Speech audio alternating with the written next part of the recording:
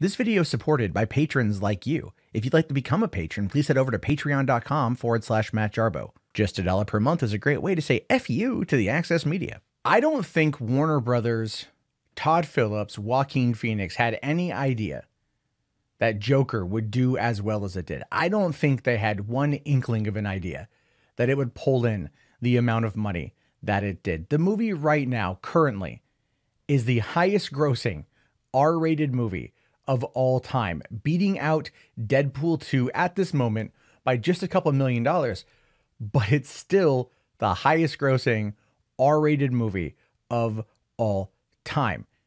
And that is wild.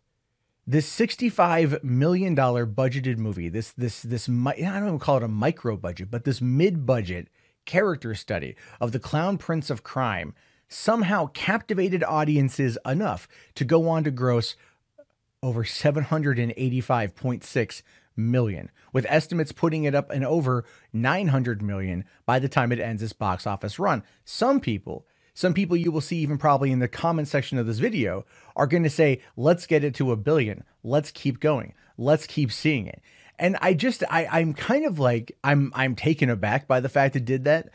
It's a great movie. It's a fantastic movie. It's unnerving. It's unsettling. It feels almost dangerous. And that's probably why it did as well as it did. The controversy surrounding the movie only helped amplify it. I mean, Warner Brothers, they couldn't have asked for a better marketing tactic than the Access Media going after the movie, claiming that it's going to become the next reason why we have another attack in this country, claiming that someone is going to be inspired by this to go out and then to hurt people. Like, that's what they wanted to happen ultimately. And they did too. You could tell they were pushing it so hard. This is what they wanted to have happen. And any of them out there saying the opposite, I think is full of crap, because they never came out and apologized for attacking the movie. And that's how you know. But I really do feel that the movie did well for a number of reasons. One, its release date was good. It was October. There was really nothing coming out right around it. There was a lot of movies got out of its way. The hype was pretty high because it was a very seriously taken property. You know, Todd Phillips pitched the movie to Warner Brothers back in 2016. They kept saying no, no, no, no, no, no, no, no, no. And he kept pushing. Got Joaquin Phoenix involved. They kept not wanting to do it because they wanted it part of the DCEU. And then they gave him $65 million. They budgeted for it, and they said, well, look, we'll give you $65 million or $55 million, depending on who you talk to. And, you know, they hoped he wasn't going to do it. They hoped he thought that was too small of a budget and he wasn't going to go out and do it. And he went out to go do it. And now it's the highest grossing R-rated movie of all time. That's going to be as profitable to Warner Brothers as Avengers and Endgame was to Disney. Think about that. Endgame, $2.79 or whatever billion, roughly $2.8 billion worldwide, is going to pull in profitability wise about as much as Joker for Warner Brothers. And what I hope comes out of this, what I really hope comes out of this whole thing, is that Warner Brothers looks at Joker and other studios look at Joker and they look at the success of Deadpool and they go, you know what, we can do this. We can do these mid-budget films that are very character-oriented, very character-driven, character-focused, put it out there, and the audience will respond. We can make them R-rated, and they have a high tendency of pulling in a fair amount of cash. The problem that studios face right now is, how do you compete with things like Marvel, especially other Marvel properties? You know, like Captain Marvel, a movie that grossed $1.1 billion, I still don't know how, gross more money than Deadpool 2. How did that happen? Well, I mean, there's a lot of factors that went into it. Probably because, for one, it was there was a slingshot effect leading up to Endgame. Actually, that was probably the major one.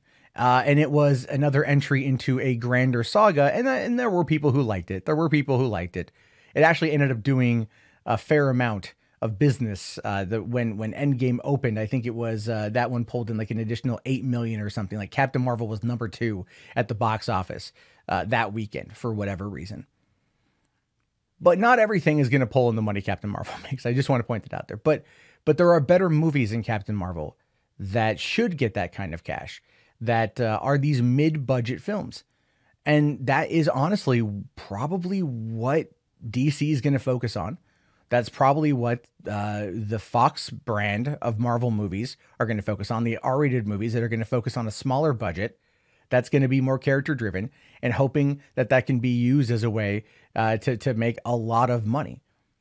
I would say that if these companies want to start pulling in the kind of cash that Joker's doing, because they're all paying attention right now and expect that to happen over the course of the next couple of weeks, is to start hearing rumors and murmurs and rumblings about R-rated comic book movies. Because we've been asking for them for years. I mean, we got lucky with a couple of them. Blade 21 years ago, R-rated. No one ever gives that the credit it deserves, right? No one ever gives Blade the credit it deserves for paving the way for something like Joker, because it did. It really, really, really did. The Blade trilogy, good or bad, first one's amazing, second one's amazing, third one's, I like parts of it.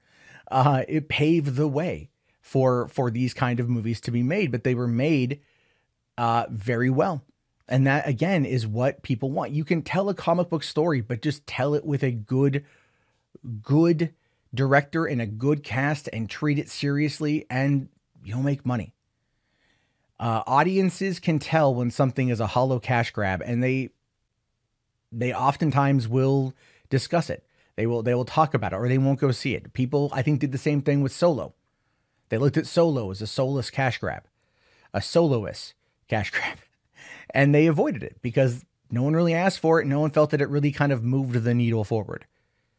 What we need are more comic book properties that are R-rated, darker, deeper, and that move the needle, push a discussion, and have thought-provoking scripts, oftentimes very reflective of the thought-provoking comics that preceded them. I would argue that if Marvel really wants to take it to the next level, look at the themes that Stan Lee and Jack Kirby espoused when they were working on X-Men. The themes of racial division and what they were based off of, and really what sold that to an audience at the time. Mirror it to today's politics in an apolitical way.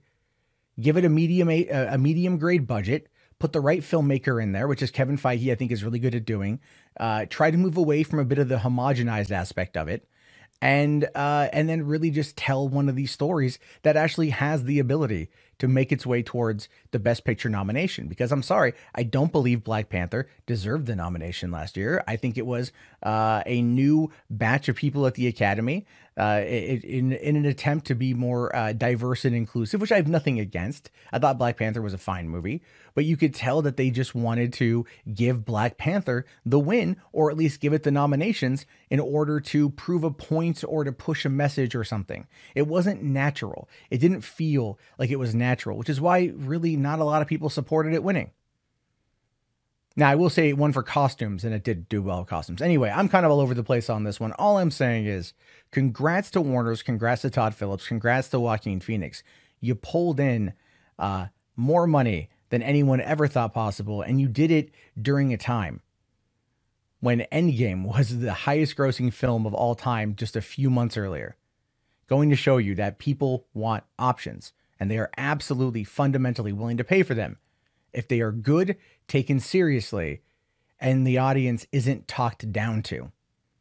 Anyway, your thoughts, your opinions, let me know down in the comments below. I will talk to you all later. Have yourself a fantastic day. My name is Matt Jarbo. Follow me on social media and hit that subscribe, and peace out.